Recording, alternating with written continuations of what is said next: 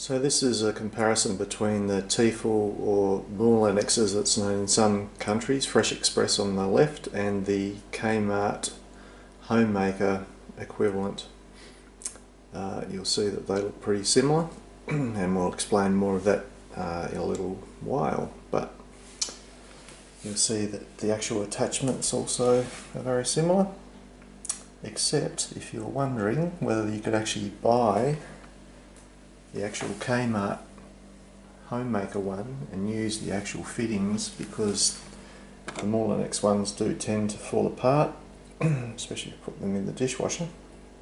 You see this one's disintegrated. They certainly look very compatible, but you'll see the fittings at the top are different, so no, they don't fit straight on from one to the other.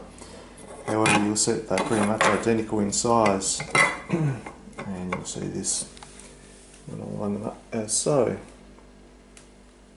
The other thing about it also is that when you actually fit them in, you'll see that the Moorlenix or Tefal one just slides straight on. It's kind of a self-locking mechanism because the actual fittings are actually slightly recessed and off to an angle, whereas with the Kmart Homemaker one you actually have this funny little fitting in here which actually locks it into place. As you can see, it's a bit of a fiddle, but this is what it is, and it kind of locks it into the actual device itself. So it's a bit of a hassle, but on the good side you'll actually see that when I slide this off, it's a bit hard to do with one hand, but I'm sure we'll get there. If I take that one out and then come to the Tefal and take this one out and align these up side by side, I'll just take this piece out and put that together. You'll see that these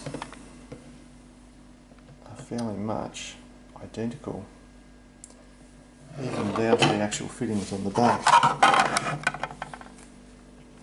Slightly different in that the colours are different, but you'll see that they have the same sort of retaining clip underneath on this one and to the side on this one.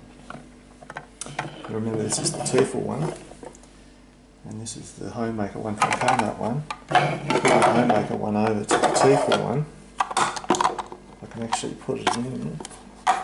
It's a bit of a fiddle with one hand, but you'll see eventually that I can actually put this onto this one. Excuse the dog.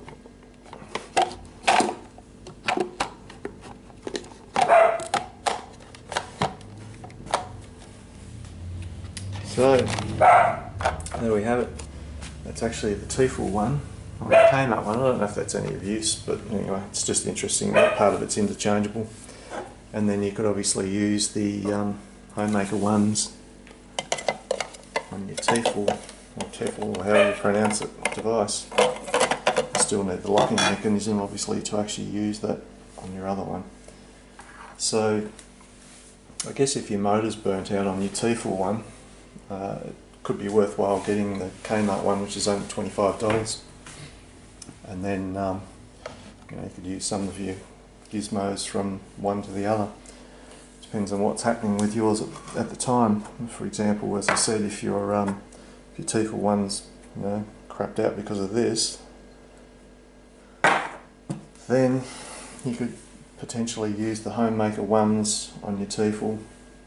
Whereas if your Tefal motor's run, broken down so that this main part here is actually stuffed, then you could, and your parts from your Tefal are actually okay, like this part, or actually technically it's this part, then you could actually fit it onto your Tefal, and providing that the parts are still okay on your other one, you could actually use it on this one. So it depends what you want. Anyway, $25, whereas this one I think at the time was about $80, so have fun.